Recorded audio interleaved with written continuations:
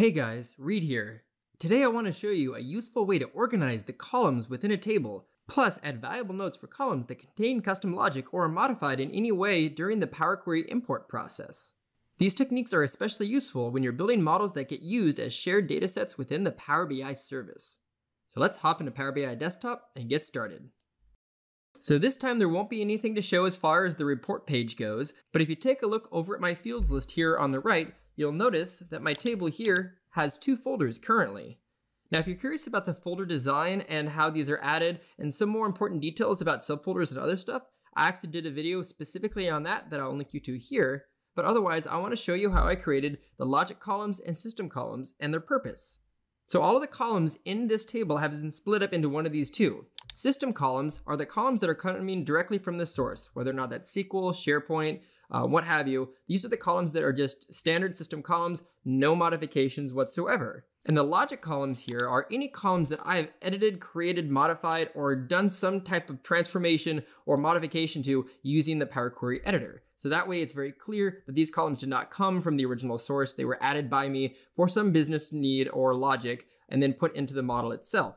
And even better, if you hover over this, you'll notice that the actual description here shows the logic. So that's something I just copied and pasted from the query editor. And in this case, that's just the if column statement, just giving some standard business logic in there. But what I typically do with logic columns is I just write out the description of whatever the actual logic is occurring in there. So people are very clear about the output that is being provided based on the business logic from the client or the end user. And as a recommended practice as well, I actually do that as well with the DAX measures. Whatever the actual formula is in here, I also put that to the description. That way when they hover over this in a connected data set, they can see what the underlying measure is. Now this one, unfortunately, just the way the things are currently set up, you do need to come to this page, and then you have to actually copy it from here one at a time, and then come over to the model view to be able to actually add it in there. So if I select page views, you see the description is in here, and all that was a copy paste from the other view.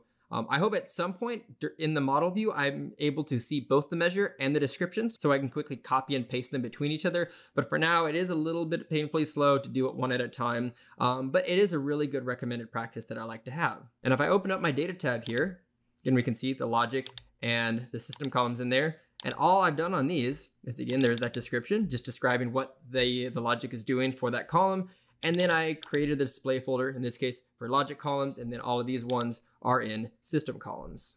And that's really about it. This is something I'm starting to do more recently, especially now that more and more clients are wanting shared dataset models, where a lot of people will do ad hoc reporting off of this. But this organization really helps make a much clearer picture when people are consuming this information, especially knowing where the data is coming from or what custom logic might be getting applied to the model by myself, the developer, or anybody else who's building these out. Especially when the consumption is happening with a lot of other analysts doing ad hoc reporting on top of this single kind of golden data set. And that about covers it. If you liked this video, please click or smash that like button below. And if you have anything to say about this video or have a suggestion for a future video, please add that down to the comments below.